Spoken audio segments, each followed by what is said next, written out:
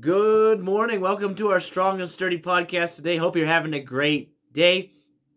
And I hope you pay attention how good God has been to you and in your life. Got to go out on Saturday with one of my daughters.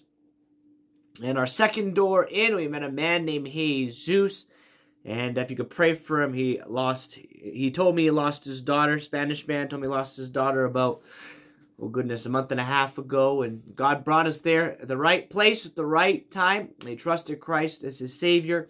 And I'm hoping he'll come out with his family soon. But what a wonderful thing that is. To be where God wants you to be and end up in the place God wants you to be. There's no greater feeling in the world than being used by God. And anybody can be used by God. They got to want to. Now I want to bring to you a verse this morning. Acts chapter 8, verse 21. Thou hast neither part nor lot in this matter, for thy heart is not right in the sight of God. Thy heart is not right in the sight of God. A question for you this morning: is your heart right with God? Is your heart in the place where God can use it, where God can mold it? Is your heart surrendered to God? And now we could be on a topic like this all day, but I picked 4 things this morning that I believe will be a help to you regarding your heart and whether or not it's right with God. Our heart must be right with God when it comes to the things of God. If it's not, we're going to make poor choices. If it's not right with God, we're going to go a different direction. We're going to do things that otherwise we wouldn't do if our heart was right with God. And many people, they come to church, they read their Bible, they would say they read their Bible, they say they have a prayer life, but it's evident their heart is not right with God by the life that they live. And my friend, it's important that you have your heart right with God. King David was known as a man after God's own heart. Many times when David shifted and fell into sin, he got his heart back where it needed to be. Got his heart back in line with God and his relationship with him. 4 things this morning that I believe will be help to you. Number 1, a person whose heart is not right asks God for things that benefit them, not others. What's your prayer time consist of? Does it consist of 100%, God, give me this? Many people say, oh, God, I wish God would give me $1 million. Well, $1 million, God knows, wouldn't benefit him. It would benefit you.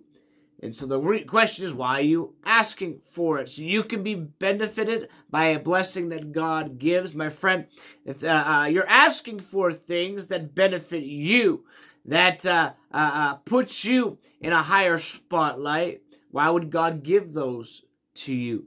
And it's not something that comes out of a heart that's yielded to God, that comes out of a heart that's carnal, heart that's chasing the things of this world. I want to be rich. God doesn't make people rich just to make people rich, just to benefit them.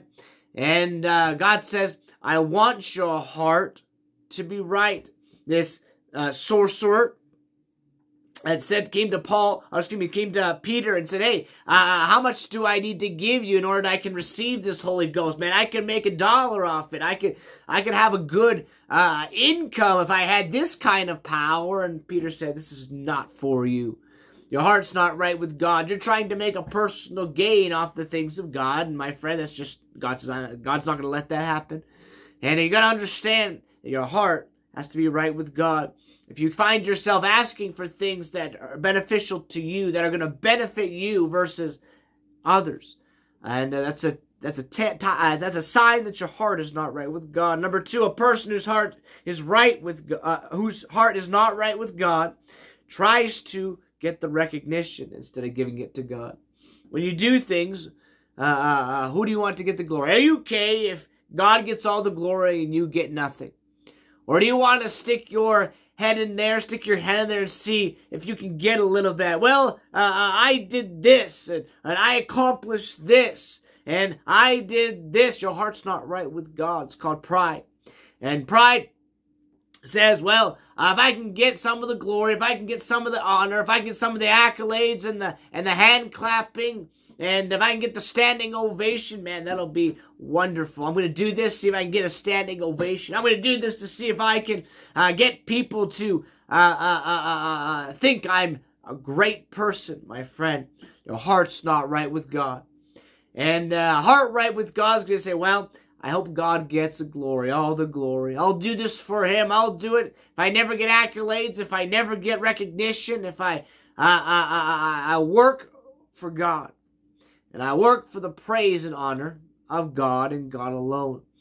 And that's a sign that your heart is not right with God. Number 3, a person whose heart is not right with God steps on others to get ahead. Oh, what a sad day and time it is that when Christians, when believers step on other people in order to advance their agenda, in order to advance their life, their position. My friend, you ought never to step on somebody else in order to get ahead. And that's a sign, a telltale sign that your heart is not in the right place. Your heart is not with God. It's with trying to get yourself ahead. My friend, your heart needs to be in the right place in order to advance the cause of Christ and not your cause. Advance the cause that God has laid down, not your agenda. And your heart's right with God, you'll want to advance. And you want to advance God's cause and build up others along the way and take them along with you. And it doesn't care if Bob besides you gets a little bit more praise and glory than you. You're not doing it for the praise and glory. You're doing it for God. Somebody who's doing it for them, someone who's doing it for them to get ahead, they don't care if they step on the next person in front. They don't care if they destroy their life. They don't care if they trample over and get ahead at their expense. Their heart's not right with God, and neither is yours if you do such a thing. And your heart ought to be, a heart that's right with God ought to be, God, I want to praise and glorify you, and I want to build others up and bring them along and push them up. Maybe they can get a little closer to you. Maybe they can do something greater. Maybe they can see what God can use their life to do. Number 4, a person whose heart is not right with God. Lastly, sets the things of this world higher than the things of God. I know somebody who's not right with God when they set the world's things higher than God's things. When they set the job higher than the house of God. When they set the purchasing of worldly goods higher than the tithing and giving to the things of God. When they value family time over God time. They say, I don't have time to walk with God. I got to spend time with my family.